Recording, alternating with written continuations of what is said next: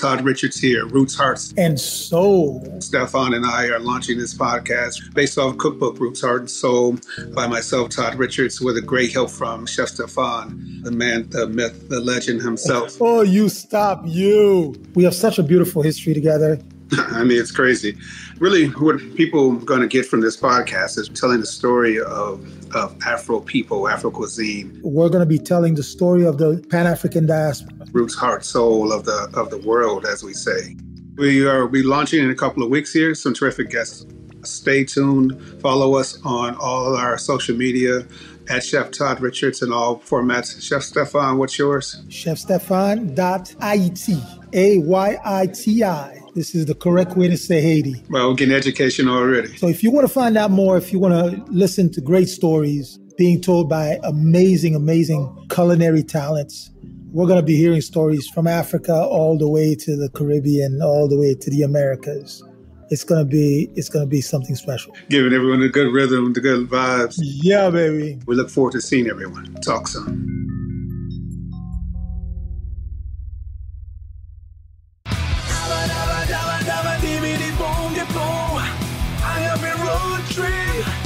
I'm Lou Bank. And I'm Greg Benson. And this is an ad for Ancestral Agave Syrup, the critically acclaimed award-winning syrup that helps gringo bartenders better make margaritas, Negronis, Lou, hold up. Wait, old are you just fashions? This is how you start your podcast. What? It's not an ad for Ancestral Agave Syrup. Well, of course it is. I'm just cutting costs by not paying writers to make something new. I'm just using an old script. You pay writers? That's some kind of jab? No, I'm just saying that... What are you saying? Well, look, we've got this amazing syrup that's made in an ancestral manner, cooked down from the sap of the agave, harvested the way these families would to make pulque. It's a quality product. It deserves a quality presentation. Yeah, okay, hang on.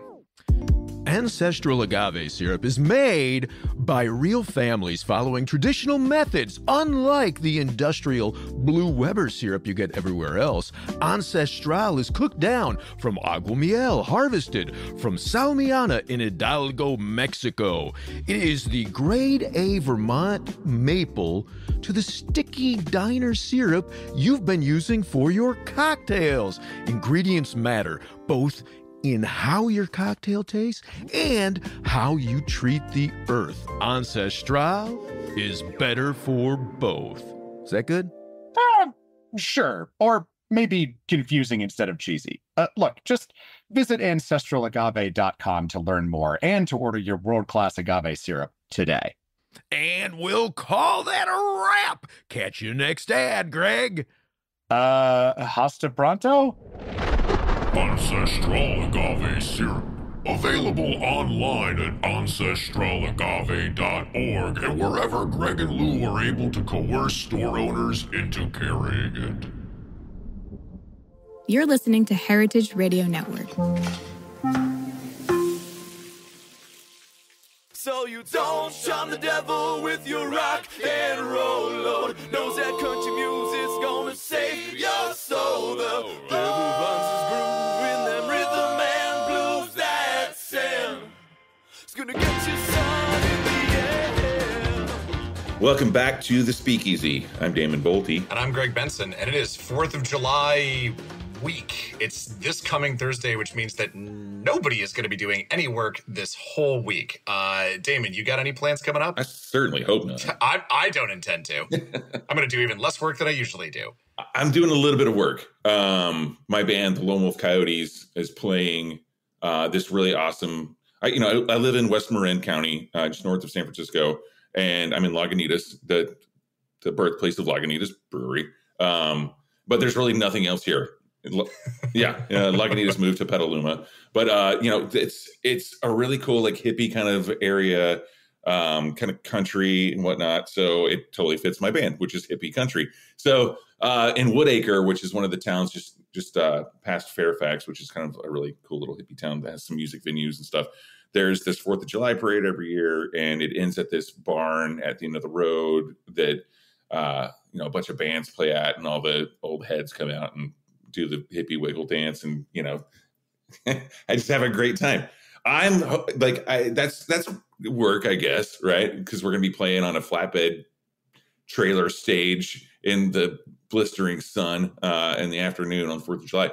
But I'm really looking forward to eating my weight in hot dogs. Have you noticed lately, like this trending hot dog situation, like of gourmet hot dogs everywhere? Like, you know, if you follow Robert Simonson's Substack, and is just his Instagram and stuff, he's like obsessed with hot dogs. I didn't think anyone could be more obsessed with hot dogs than me, but that guy certainly is. He just had PDT just put, Criff Dogs just put a Simonson dog on the menu, which is the first time that a non-chef, I think, has had a hot dog on the menu. Is that correct? Do you know about that, Craig? That sounds correct to me. I was not aware of this. I mean, that's like, I don't want to say this because I know he's a friend of the show, but he's peaked. Like, there's no way that you can top that in your professional career after that point. Yeah, I know. That's what I'm saying. Like, it's a beautiful thing. It's a beautiful food.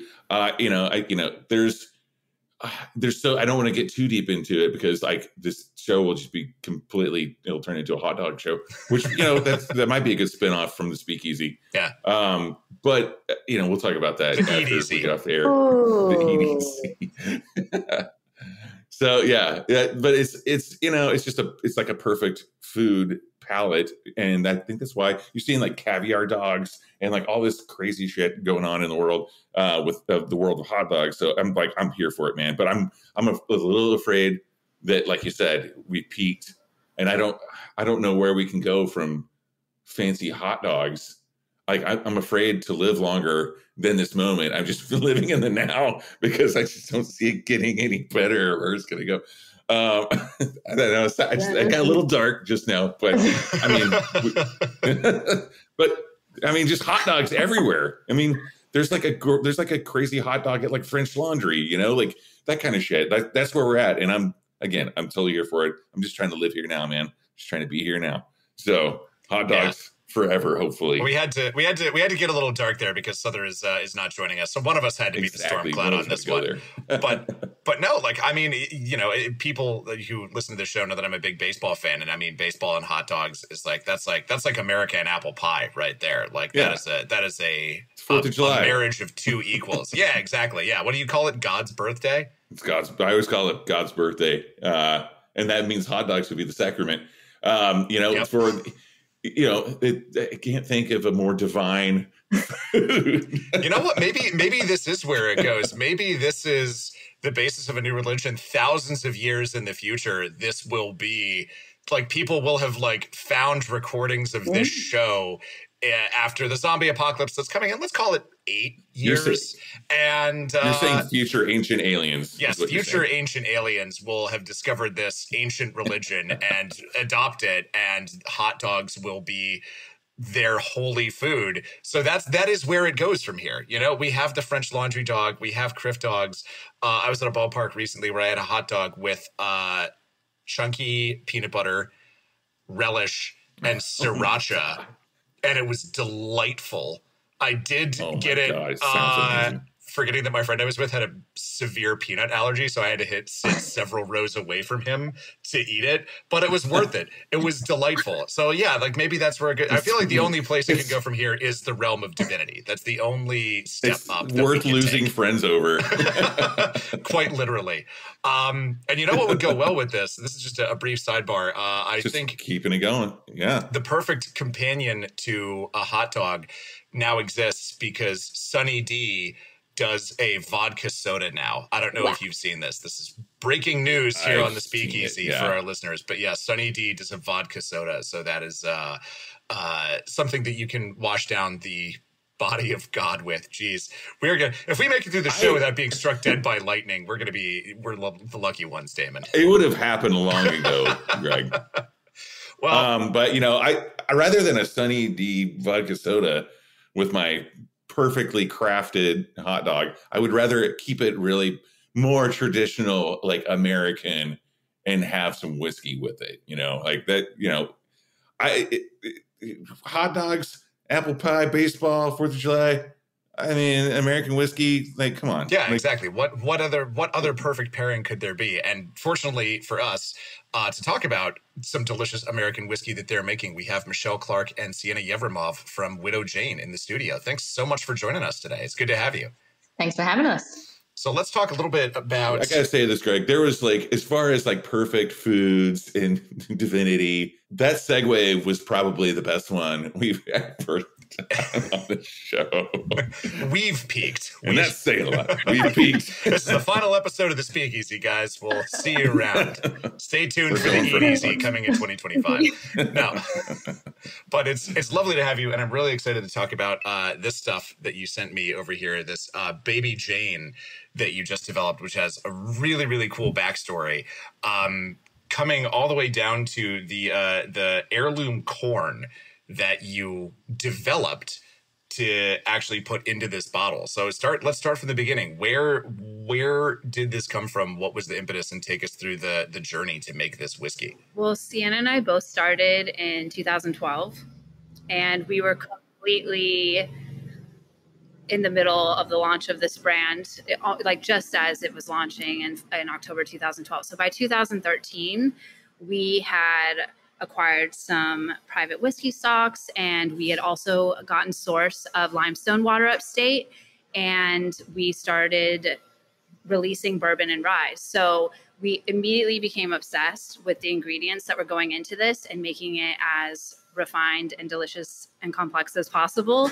So we decided we needed to grow our own corn. So I called up every seed bank in the country and got 1 to 5 pound bags of heirloom non-GMO varietals. And that included Oaxacan Green, Hopi Blue, Bloody Butcher, Wapsie Valley, Bear Claw, Rainbow. And there was this farmer upstate that was retiring. So he had some open fields in the back, and he was willing to like just do some experimental fields for us. So it took 3 years to develop this heirloom varietal that was proprietary to us. So the first year he just grew these like 1 to 5 pound bags and kind of had a report at the harvest, some was eaten by deer, some didn't yield very well. And the most stable of all of the fields was the Bloody Butcher and Wapsie Valley. So immediately we started distilling those as single heirloom varietals and into whiskey. And we found that the Bloody Butcher had this like really nice savory tobacco molasses flavor.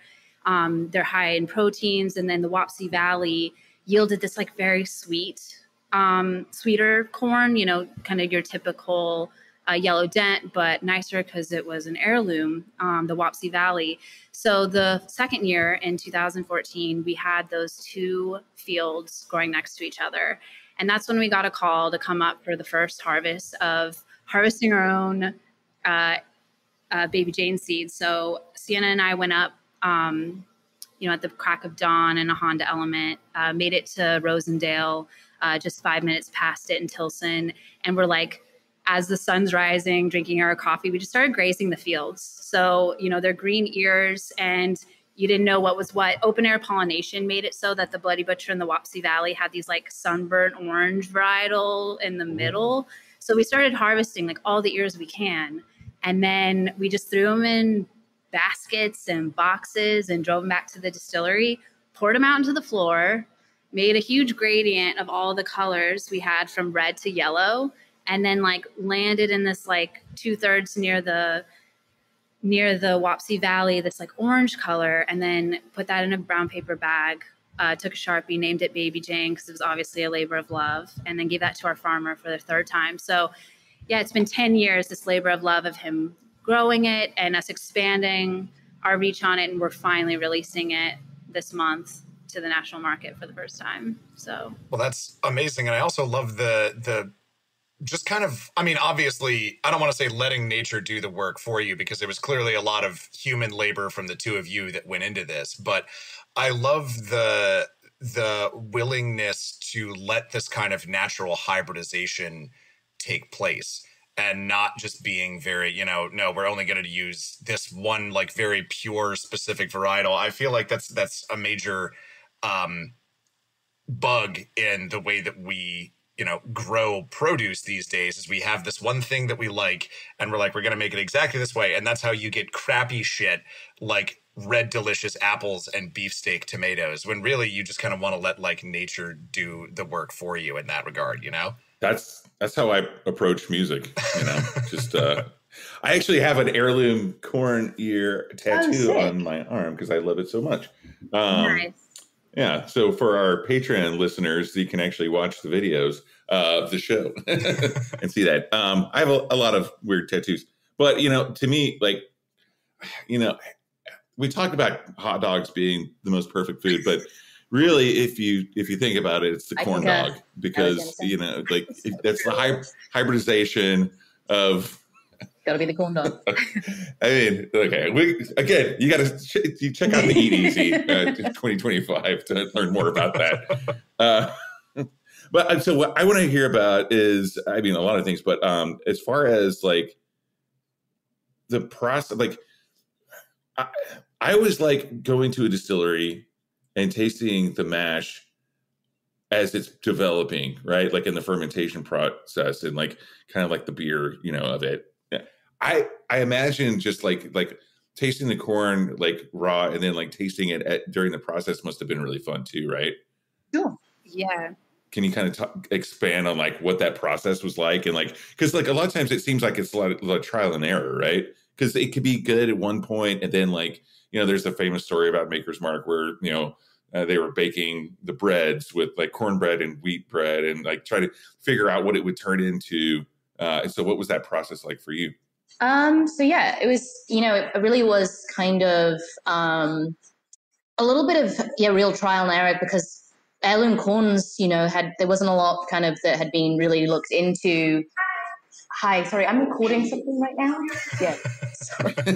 The beauty of live radio, everyone. So we were, heirloom corns hadn't been used by anyone who had been doing some major research in, like, had been writing all the protocols that most distilleries had developed for making bourbon whiskey as we knew it. So we kind of had to just sort of figure out, it was pretty clear right off the bat that it wasn't going to react the same way to your standard dent corn that you had access to mostly for distilling. One of the big things is heirloom corn has a tendency to have a slightly higher like oil content. And that was kind of something we were like, how do we approach dealing with that? Right. And just, all these slight, very small nuances were going to be really big and different, and really to do the honor to the corn that you're choosing and to make really great whiskey, you had to find those slight variances in your cook protocols as well as your fermentation protocols and then your distillation protocols to kind of work with a grain that was a little different. So one of the things was that we definitely approached the corn cooks by trying different temps for the gelatinization of and liquidation, saccharification of the corn. And we kind of settled actually on a much lower temp than which was standard.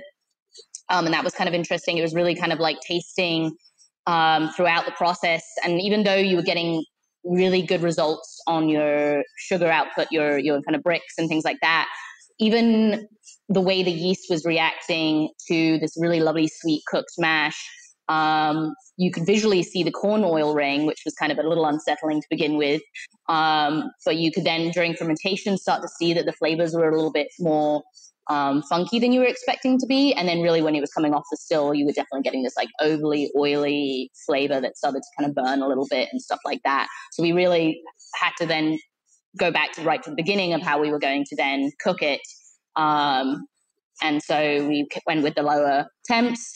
And then that can then moved us on to kind of where we were talking about what we were going to do with the fermentations. And we kind of settled on, we could run it and get these really kind of big, boisterous, lovely grain forward flavors. But we found that if we actually ran it a little lower and a little cooler, we were actually going to get these really great fruity flavors and really letting it mellow out. That kind of balanced into this really great fruity flavor that would then pass over into the still. So we thought that was kind of amazing. So we kind of adapted that. And then, finally running on the still, we kind of choose to definitely run it in a way where we're really looking for a big expression of that flavor. And you can actually run it quite a while to really capture a lot of the unctuous flavor qualities. And it was all kind of just really, tasting back and forth and kind of really tracing the history and the lineage of these flavors through the final products. Yeah. I mean, once you've got to this point, I'm such a big old bundle of anxiety. Like once you've gotten to this point, I would be so concerned about putting it into a barrel? Because it's been, at this point we're talking 10 years to grow this corn and all of the experimentation that you just walked us through, Sienna. What was your process for saying, okay, like now we're going to put this in a barrel? Like, what was that moment like? And what was the sort of were there any ways you kind of tried to, I don't want to say game the system, but sort of like, set yourselves up for success when it came time to be like, okay, we've got it to this stage. Now we kind of just need to get it over the finish line. I think what it is you can be pretty sure that at least if you got good whiskey going into the barrel, you're setting yourself up hopefully for some success. Bad in usually means bad out. So as long as you make sure that you're kind of really up into that point, focusing on making just really good white dog. And that's another thing I think people find so surprising when they do see, and taste our white dog. It's just like how flavorful it really is, how really standalone in its own right it can really be. So we really make sure it's loaded with flavors before we put that in there. But you're welcome to what has been a little aspect of like mild trauma for this past couple of years that I've been distilling, which is like tasting it as it ages and just really hoping that we're doing it right, we're pulling it out the right time, that it's gonna stay true to what we want it to, that it will impress people as much as it was impressing us. We luckily have the ability to kind of tap into the barrels. It's not like we're like chained out of it, so we've been constantly kind of doing tastes along the way. But there's definitely been moments where you question yourself, and you're like, is this really the thing we want to say into the world? But I think overall, you just make sure that you are always feeling really good about every step of what you're doing, and really just kind of focus on those small details and just be, as long as I am doing what is right and good in each step, I think, I trust that the overall outcome is going to be something glorious and great. But yeah, it's a lot of micromanaging, and basically. Because we've tried so hard to create the best ingredient possible, going and carrying that like corn through the distillation, not filtering it out in the after fermentation. Being able to raise our own barrels and do custom toast and char, like working closely with that cooper, having those custom barrels sent in, and then also proofing with the limestone water, bringing it to 110 when it's going in the barrel. Like, it's really like combining the best resources we possibly could get our hands on to like create something that I think in the end is tasting a lot more mature than its actual age, just because those ingredients are so like refined. Yeah, talk to me a little bit about that limestone water. And you're right, it is refined. I had a chance to try it at the launch party, and I thought it was really good. But I don't have to take my own word for it because I have this nice bottle right here. So I'm going to try a little bit myself right now. But I really love that feature of Widow Jane, the limestone water that you get from upstate. Talk to me a little bit about that and just how that came to be and what you're doing with the water that you proofed this down with in the first place. Yeah, 2 hours north, just 100 miles is Rosendale. And this whole town is built on this limestone shelf that basically for 200 years they excavated all of the cement they used to basically build New York City and thereabouts out. So Grand Central Terminal, Brooklyn Bridge, base of Statue of Liberty, Grand Central Terminal, like a lot of U.S. highways and roads were all made with the clinker, basically the cement that went between the limestone blocks on these historic structures. So if you follow the Hudson up, Rondout River comes off of that. So these caverns, basically 13 companies were excavating up until like the 70s, 60s, 70s, Rosendale cement. And so they'd kind of they'd blast out the stone, bring it out in carts, put in these wells and crumble it down to this dust that they would then put in barrels and put on a barge. So that ship right connected down to the ports in New York and were like the perfect supplies. So as that shut down and it transitioned to Portland cement, these wonderful engineering marveled like cavernous rooms filled with rainwater. And so it just like naturally filtered through these limestone veins and filled with this wonderful limestone water full of magnesium and calcium. So like hard water is really nice on the palate. Like when you take a hard water shower, it sticks to your skin.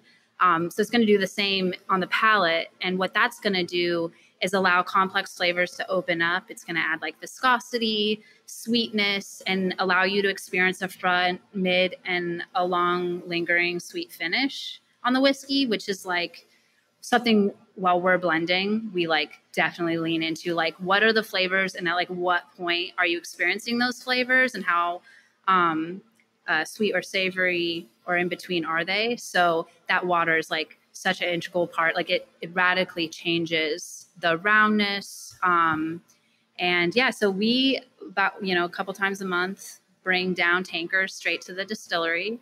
We run it through filtration and then it gets blended into our small batch blends to be bottle proof. So yeah.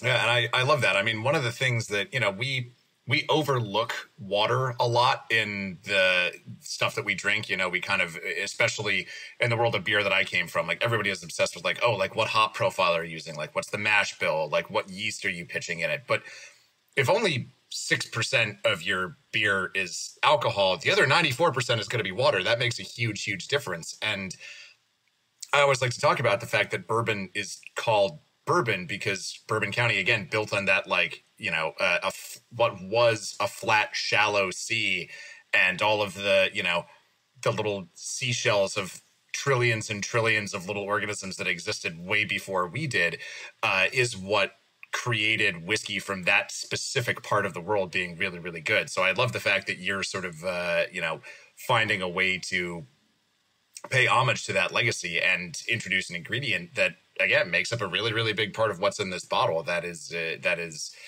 like you say, going to create that elongated sort of multi-act thing that happens when you drink the whiskey. It's very cool. Almost a barrel's worth of water goes into every blend. Yeah. It's a major ingredient in the spirit. So we've talked a little bit about kind of the origin of this particular whiskey. I want to hear about the origin story of the two of you. Because you both started it. Correct me if I'm wrong. One or both of you was originally like hired to be like at the counter in the gift shop. Am I misremembering that? That was me. That was you, Sienna. Okay, cool. But yeah, you've both been with this, with Widow Jane for a really, really long time. So talk about how you sort of grew into the roles that you have now and how you've watched the company kind of grow over that time. Do you want to go first, Michelle, or should I? You go first, Sienna. I'll go first. All right. You go. So I basically was looking for a job in 2012 when I was still in college, and I had been living in Brooklyn for quite a while now, and would come down to Red Hook and just kind of pops around. And I saw a sign on the door next to this bar that I had always known, Botanica. I wasn't drinking, but I was definitely hanging out there. And I saw a sign that said, help wanted. And I was like, all right, apply. And it was very old school, like literally just like knocked on the door, had a resume and was like, how do I get a job? And they were like, hold on a second. And so I gave them a resume.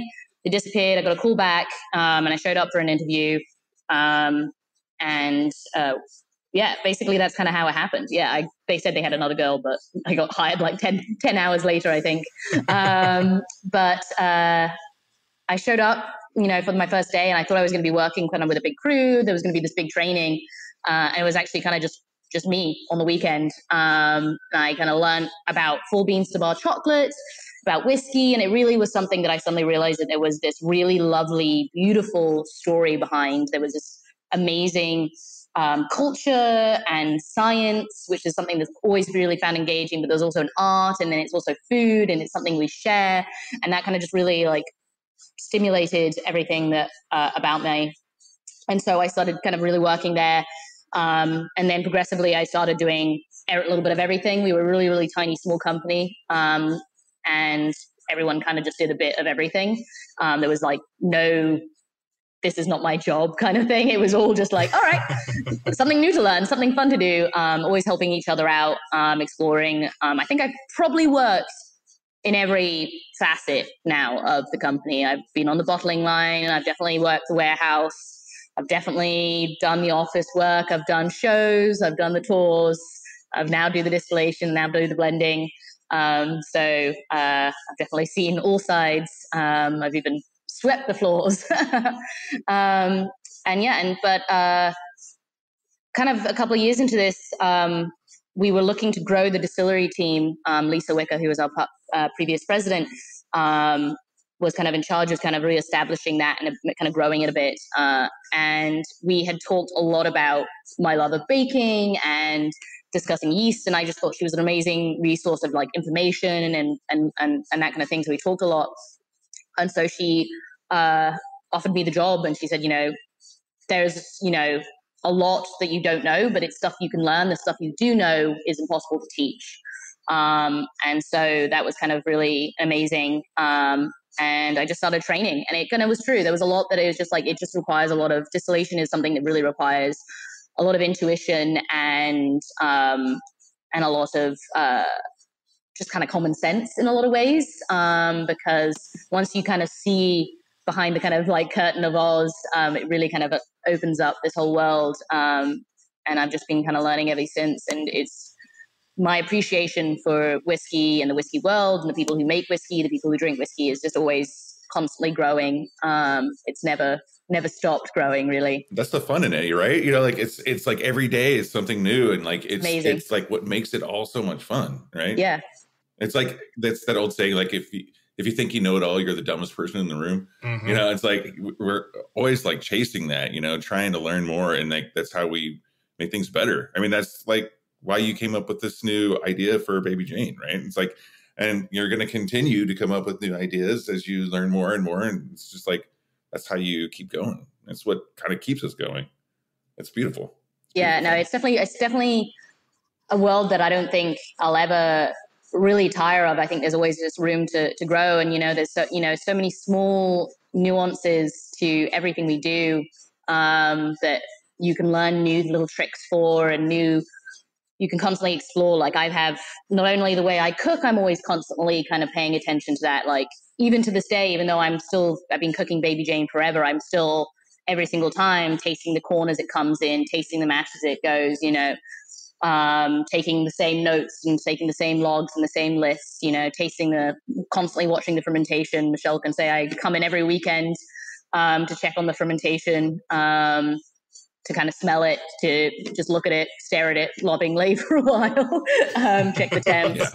And then running the still every time.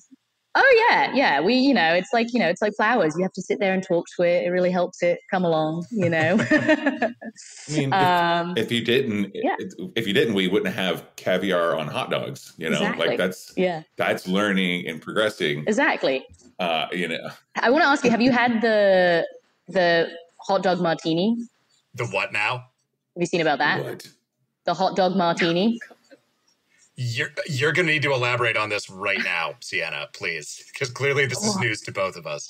Yeah. So I think if you Google it, you'll see the article. But I think it might have been, it was either like a Punch Drunk or an Eater article or something like that. I think they was talking about how someone is now doing like a hot dog martini, which I'm assuming, I didn't really read too much into it. As a vegetarian, it's not really my area of expertise anymore. But something about like, I think they like literally soaked hot dogs in vodka, and then there's like a kind of relish quality finish and things. I don't know. But fuck that. We have a standing offer from our friends at Arby's who make a what is it? Roast. I think it's a roast beef vodka and a French fry vodka, and it's the curly fry. Oh, excuse me. Yes, it's the curly fry vodka. How dare you? Yes, but there's also makes a difference. But there's also Gildan's, the mustard people do make a wine that is mustard infused, so that opens the possibility of like an Arby's Vesper. So I have a standing offer to the good people at Arby's to publicly take back everything I've said about their beef-adjacent protein slabs if they send us some of their vodka, and we will get them on the show. So if you're listening, everyone. Hey, man. Yeah. How about Nathan's? Nathan's, come on, get out on that hot dog vodka, and we could, whole new world. Yeah, seriously. Or at least a tequila. We could, or mezcal. We could put some hot dogs in a still and distill it like a pechuga. Why not? Oh my God, that's amazing. You heard it here first, folks. I like the idea of taking the mustard wine and like making a vermouth with it. I think that would work. I mean, I'd probably do mustard vermouth. There we go. That sounds good. Honestly, yeah, something a little bit spicy. Did we just discover the new 10-year project that Widow Jane is going to embark on here? I mean, gotta keep it secret. Gotta keep that. Yeah. It'll have to be a private barrel, and yeah. Oh my exclusively served. That could be the next Red Hook rye, but it'll be. We'll feature in our bar. Yeah, right. This summer. Actually, I feel like rye would be a better platform for this than maybe bourbon. Yeah, the spicy mustard reserve. Yeah, I think that would be good. Mm-hmm. We should talk to Billy Durney at Red Hook Tavern and like get this going. I'm sure like there's a collaborative thing that could happen here between You hear us, Billy? Well, he's famous for his hamburgers though, which is like there's beef there, literally beef there. The hot dog people and the hamburger people, So that's true. Yeah. Oh, man, so much to cover on our next show spinoff. Yeah. I want to talk about so the building is so beautiful. Like for the listeners, if you haven't been to Red Hook, Brooklyn, it is, well, first of all, it's the greatest view of the Statue of Liberty. And that's not to tie into a 4th of July type thing. It just really is. But the cool thing about Red Hook, one of the coolest things for me, and I lived there for 4 years or so before I moved to Carroll Gardens, which is close enough. You can still walk there, but that's kind of part of it. It's like you walk there, drive there, bike there. There's no train line that goes to Red Hook. And that's what's kept it almost to a certain extent, kind of like a time capsule in a lot of ways. Because I mean, I'm wearing the Sonny's sweatshirt. The Sonny's bar is like truly, I have you noticed how many just like in social media and magazine, like photo shoots that take place in front of Sonny's with Sonny's old truck, for the listeners out there, there's this old pickup truck that like, I think, and again, Red Hook is pretty outlaw. Like no one really fucks with it. That truck never moves for like alternate side parking for like street cleaning. That thing never moves. So there's some sort of like grandfathered in deal that Sonny had. I have no idea. Or I don't know. I feel like it's like a mob boss's Camaro. It's like a bunch of Teslas in Bay Ridge that don't have to move for alternate side parking, and then that one beat up pickup truck in Red Hook. They're the only ones that are like unofficially exempt in the whole city. Oh yeah. But the thing is, it's on a cobblestone street too. They have a second one now too. They do? Yeah. Yeah, they have like a slightly newer one in front. Yeah, I've seen that one. This is very telling because I was just at Sonny's like 2 weeks ago and I didn't notice it. So that's telling about the state that I rolled up to Sonny's in and the one that I subsequently left in that I did not see, that the truck had doubled. Yeah, that's the way it is with Sonny's. But it's a cool street. It's like the closest, basically it's the closest you can get to the water almost. It's on Conover, right? Yeah, and sometimes the water comes to you. You're right. That's true. Yeah. But yeah, it's this cobblestone street. I mean, Red Hook is astounding. The port is right there. So they said Sonny's was the oldest bar in New York because it was the first building that when the port was very active, right a block away, that was the first building when the sailors hit land. So obviously it was far. But Red Hook has been like one of the most dangerous neighborhoods for 30 years. Not so much, I think, lately, but for 30 years, it was the most dangerous neighborhood in the state because it was inaccessible. There was no public transportation. The water table was so high that, you can't dig to get the subway there. So it became like a bit of a dead end. That's why you always see film crews shooting here because there's no through traffic. But it was established by the Dutch and Queen Elizabeth commissioned like the whole entire New York waterfront with these like warehouses in a certain style. So Red Hook is considered a historic neighborhood, not only for the cobblestone, which is preserved, but like these warehouses, which are maintained under, historical expectations because Queen Elizabeth wanted to basically own the buildings that her exports were going into. there's been a big mafia hangout like Botanica, which has been like, is a beautiful space now. It was like a general store for the longest time. People actually came there for whiskey. And Coffee Street, you'll hear about the ghosts of Coffee Street because people used to come here and get White Lightning or moonshine, and it was not filtered well. So people were going blind and dying on Coffee Street. And so we just kept that tradition alive by bringing, 2012, obviously everyone was getting their liquor licenses then because it was the first time since Prohibition that you could open a new license in New York. So, and it was like the perfect, also kind of patchwork, but more accessible place to have a factory because it was mixed residential and manufacturer and industrial use. So the building I'm in right now was actually just a field, and the bar was from 1898. And so we just like mimicked that Dutch style of architecture and created a building that looked of the era by taking abandoned bricks from a schoolyard and creating this like refurbished brick, refurbished wood style factory. But yeah, it's kind of been a destination. Obviously, it's a lot of artists have ended up here because it was the first like projects ever in the United States for the housing for the sailors. And so there's a lot of like warehouses and mixed housing, and they've converted that to artist studios. But yeah, then IKEA moved in. So yeah, well, there's that because like they gentrified it a bit, but I think they were really clever about it because they invested in the local bus system. Yeah. So suddenly you didn't have to wait for the B61 for 2 hours. Every 30 minutes, the B61 showed up. Then City Bike was like, well, we're riding on those coattails. We're going to have bike stations. And then IKEA also created the ferry, which the city then expanded along the whole waterfront. So now you could like just do a day trip, and all the Red Hook businesses are like mom and pop, single ownership, really unique. So you can spend a whole day here eating and drinking. There's breweries, there's wineries, there's other distilleries, and all these wonderful places to eat. So come visit us. Totally. And you know what else is there? Pearl Street Caviar. So get yourself a hot dog, take it to Red Hook, make it a fancy dog. I mean, you can get one at IKEA, my friend. Yeah, exactly. Yeah, Don't that's even need to true. go out of Red Hook. Oh, perfect. We have everything you need here. Yeah. We got hot dogs, we got caviar, we got whiskey. We're the real all-American town. Yeah. Lingonberry sauce, whiskey jam, and caviar. This actually sounds, honestly, we're joking, but that does sound like a pretty good hot dog. I mean, no, I'm not joking. I'll I see never you joke 4th about of July. hot I'll see you at Pearl Caviar. I'll bring the whiskey. You bring the hot dogs. There we go. Perfect. I do want to say that about Red Hook though, because like, it is like, it's kind of like, I'm glad you brought up the ferry because that is important. It became more accessible. But the thing I always loved about living there and like playing, my band would play at like Bait and Tackle or at Sonny's.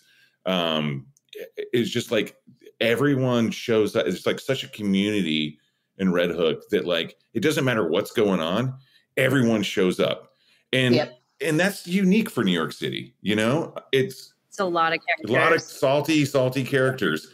I mean, like when I was working at Linnell's, like I met so many like interesting people. I met Michael Shannon. I think they still live there. I don't think but maybe not anymore. Paul Dano was living there. But then Nick Offerman was like I met Nick Offerman when I was working at the whiskey shop before he became famous. And his wife is Megan Mullally. Like it was just a funny thing. And he was like the woodworking character that he played on Parks and Recreation, like kind of all-American dude speaking. That's actually a nice little ending segue. He actually came into the whiskey shop, and I had like Brian Eno playing, and he comes in, he's like, is this the new Ween album? And I was like, just because you thought it was Ween, I was like, you're cool enough already. And I was like, no, it's Brian Eno. And he was like, that was my second guess. And then, we started talking about like what he was doing there. And then I go to see Young Frankenstein on Broadway. And then I'm in line during intermission to get a drink. And he comes up behind me. He's like, so they got any good whiskey here? I turn around. I'm like, the fuck are you doing here? Because he's like this woodworking dude building a canoe down the street. And he's like, my wife's in the play. It's like, oh, is she like one of the extras or something? He's like, no, she's the lead. And I was like, who the fuck are what? We just never, we just talked about woodworking, like help me out with building a guitar that I ended up staining with chartreuse back when you could do that. But he, like, it's just like that kind of place, and it's just so cool. And like, I remember when Widow Jane came in and Kid Caprietto and Botanica, and like, it was just like, all right, this is cool. But I was a little nervous that it was going to change the neighborhood and start getting like I was like, no, now they're going to build a subway or like a light rail or above ground or whatever to this neighborhood, and it's going to change. But the cool thing is, it's only changed for the best, and it's become enriched with all this amazing stuff like Hometown Barbecue and the Red Hook Tavern, and like. Even after, like, you can go way back with Fort Defiance and like just really amazing stuff, but it's kept the spirit of Red Hook, other than IKEA. But and that was actually the longest cobblestone street in America, in the entirety of America, before IKEA came in and changed it. But the thing is, you're still on a really sweet one, cobblestone street, that is. So I don't know, it's just cool. It's awesome. Everyone should go visit you there. It's a great experience. I've been there a couple times before, and I do think that like Red Hook will always forever, no matter how much we change, I think be a community of people where we all kind of like bond over feeling a bit like it's kind of us against the world a little bit, but in a way where it's like, kind of brings us together, and we want to like make the world better. So yeah, all those businesses you mentioned, like we're all great friends. Like people on our staff are on the softball team with Hometown staff, and like there's like a Red Hook softball league that they're part of. Like we will always be this weird, quirky kind of like small town America in New York, like on the coast here, but also like doing New York things, like starting a distillery that during a time where Big Bourbon was telling us that whiskey couldn't come from anywhere but Kentucky and all those kind of things. So yeah, that's all I had to say about that. Yeah, that's a great thing to say about Red Hook. I think that's amazing, and and it's one of the awesome things about that neighborhood and about what the work that you all are doing. And if our listeners wanted to keep up with the cool stuff that you're doing and potential future mustard-based collaborations with the award-winning Speakeasy podcast, where can they find you on the interwebs? Widow Jane on Instagram. Simple. You can sign up for our newsletter that we're launching this month. And honestly, the best, you can always email info@widowjane.com. Most of us get that. But we're open 7 days a week. So come visit. There's a different thing going on every day, like Friday, Saturday, and Sunday. We have a bar that when we were shut during COVID for a year, I used that time to like completely renovate it and made all custom furniture and like a whiskey library and vault. And we relaunched this kind of like very high-end space with this like really beautiful seasonal menu. So Friday, Saturday, and Sunday, you can check that out. And then tours are going on next door on Friday, Saturday, Sunday as well. And then we're doing production during the week if you want to get your hands dirty. Is that a serious offer? Can we come in and just, shovel some mash for a little bit? Yeah, I mean, we'll have to like interview you. We have to like see how your handwriting is. That's very important. You have to have steel toe boots. All right. Done. But we get a lot of barrels that need to be rolled around from facility to facility because we're like a patchwork facility a bit. Not everything's into one building. We're like a few blocks away from our facilities, so we're hiring right now. I wonder if that's the secret, kind of like how Linny Aquavit is on ships that pass the equator twice. I wonder how. Obviously, there's no way to quantify this because distilling, as you both said, is both an art and a science. But I wonder if like rolling those barrels down the bumpy street does add that special like Widow Jane. Oh yeah, I mean we almost like sonificat. Sonic, oh my god, that's not human language. Yeah, it's kind of like the idea of playing music into the rick houses to kind of vibrate them that way. I definitely always say that we like to aerate our whiskey with the rattling of driving a forklift over cobblestones, for sure. I think you should like spin the story like they crossed the BQE twice in the back of Sonny's truck.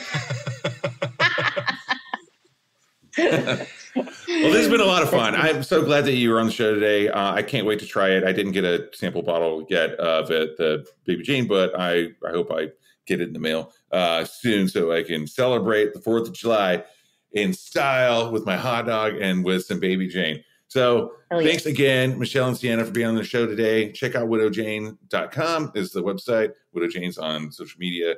And, till we meet again and have some whiskey and some hot dogs together. Cheers, everyone. Cheers. Cheers. So you don't charm the devil with your rock. The Speakeasy is powered by Simplecast. Thanks for listening to Heritage Radio Network, food and drink radio supported by you. Keep in touch at heritageradionetwork.org/subscribe.